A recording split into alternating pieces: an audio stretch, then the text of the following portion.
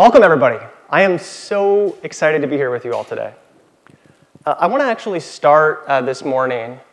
I've been informed that this kind of looks like a wedding altar, so I want to go on that theme, and I want to tell you a personal story. I got married during the pandemic, and over the course of planning it, everything that could go wrong did go wrong. In the end, Anna and I, my now wife, we said, look, all we need is three things. We need our family, we need a backyard, and we need wedding rings. But as it turns out, even getting the wedding rings was a really, really hard thing to do. So the night before our big day, the ring delivery was delayed, and we contacted our jewelry store in a panic. It was a complex issue. The person I spoke to went to the ends of the earth to get this issue resolved for us. And they got it done in time. They saved the day for us.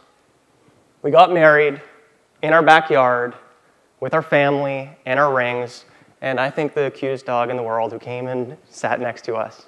And it was a really genuinely special day. Now, to the store, this was a customer service issue. But for me, it was genuinely one of the most important days and moments of my life. And I share that because I think all of us here in the CX industry can forget sometimes that our work is really important. It affects real people's lives. Your work really matters. I also share this because 2 years ago, it would have been impossible for a chatbot to resolve my issue. There were no flows, no scripts that the business could have built to anticipate the issue that I had. It required human reasoning to resolve it. And that idea of it requiring human reasoning has stuck with me since then. In order for AI to resolve issues like mine, it needs to be able to reason. Now, it is just incredible how quickly AI is progressing. I think we can all feel that in this room. That's much of the reason why so many of you are here today. The technology that powers AI-first customer service, it's accelerated as much in the last year, I would say, as it has in the previous 5. We spoke about that a lot yesterday in our customer advisory board session. We are living right now through profound technological change. And I actually think this change is so profound that it's important to contextualize it in the context of other generational changes that have happened before it. So I want to ground this for us all today to do that. 140 years ago, electricity reduced the cost of light. Before this, an hour of light cost $150. We take that for granted today. But because light was so expensive, businesses were mostly only open in the daytime. But after the invention of the light bulb, 1 hour of light became 95% cheaper, and the average business was able to be open to serve its customers throughout the day and evening. And of course, this changed entire industries. 115 years later, the internet reduced the cost of communication. Before this, we communicated through physical mail, fax machines, landlines, because the cost of communicating with our customers was expensive and slow. But of course, after the internet, why is the internet such a big deal for us as in CX leaders? Well, because the cost of sending a message around the world becomes virtually free and instantaneous. This, of course, changed entire industries, but it also transformed the customer experience. Customers can reach us from wherever they want, whenever they want. Now, what does this mean for AI? Well, AI is reducing the cost of cognition. Before AI, before this moment, humans collaborated with one another to resolve customer issues. But now, for the first time in human history, it's no longer just human intelligence that exists. Increasingly, it won't just be people who are collaborating to resolve issues. It will be people and AIs. What does this mean? Well, many of you are already on this journey. Many of you are here because starting 5, 7 years ago, AI made it possible for a chatbot to follow a script to help customers. Before this, we understood our customer issues mostly manually. But after this, we built workflows, scripts, decision trees that trigger automatically when a customer intent is classified. The cost of understanding fell down, and our ability to help customers faster increased. And this created a better customer experience with powerful workflows that are triggered. But now, AI not only understands, it reasons. Increasingly, AI decides how best to resolve a customer issue without a script. It not only understands what a customer is asking, it figures out the solution path. And because AI is now capable of breaking down problems into component parts, just like our brains do, we've entered a new paradigm. This is the age of the AI agent. The AI agent doesn't have features. It has skills and responsibilities. It can follow company policies and guidelines. It can retrieve information from thousands of articles, PDFs, web pages, documents across your company.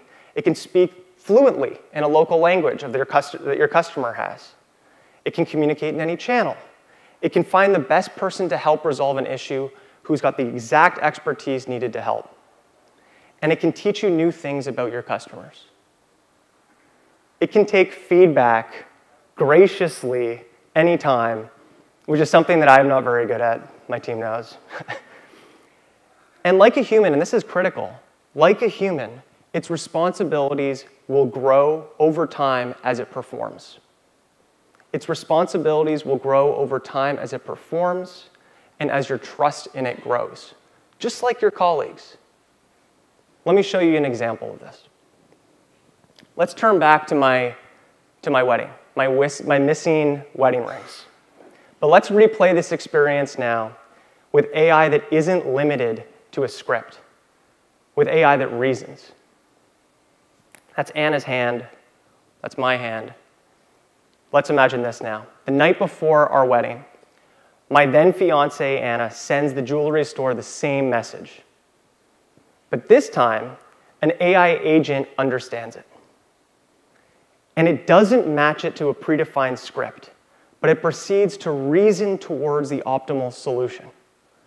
The AI agent understands Anna's question, extracts key information, references company policies and knowledge, identifies relevant actions it can take, and change the steps together creatively into a way that best resolves the issue for Anna.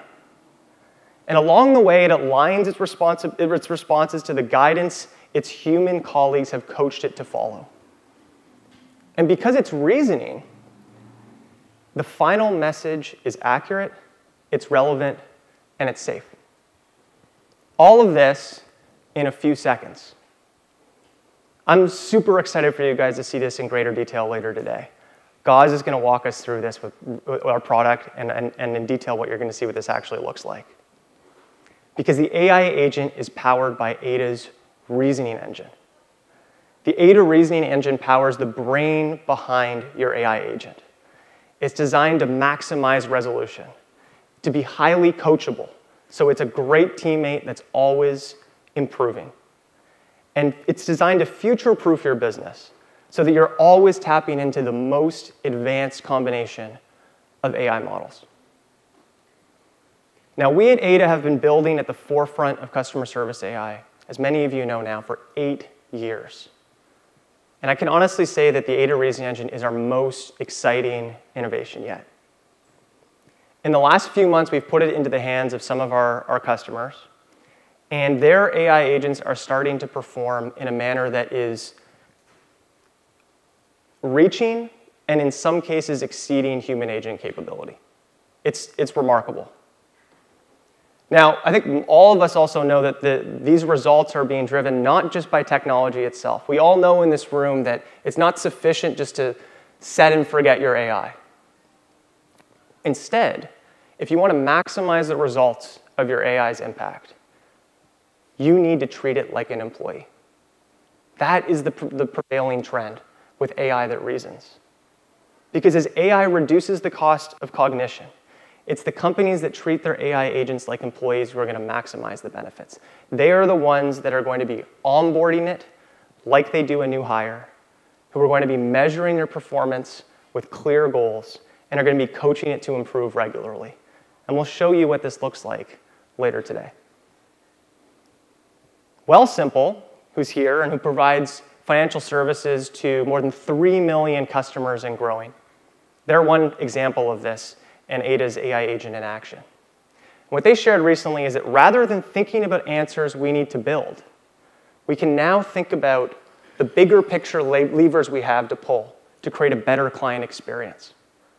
The leverage they get from their AI agent that can reason is tremendous. Rather than build new workflows for every use case, they teach their agent now new skills, and it can extrapolate from there. So what's the impact, though? Well, after adopting the reasoning engine and onboarding their AI agent, Wealthsimple is now resolving at more than twice the rate of their previous scripted approach.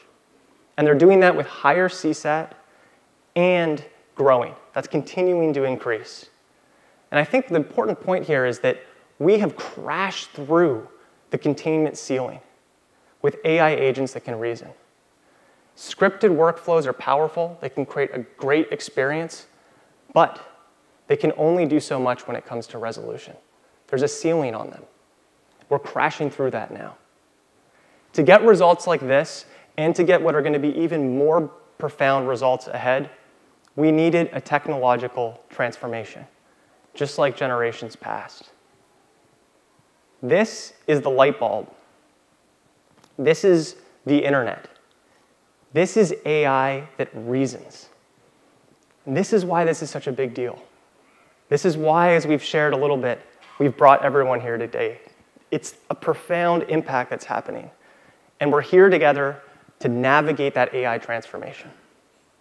We're here to share our learning, as we mentioned. We're here to enable you all to share yours with talks and workshops and discussions throughout the day, because together, we're shaping the future of customer service. Thanks.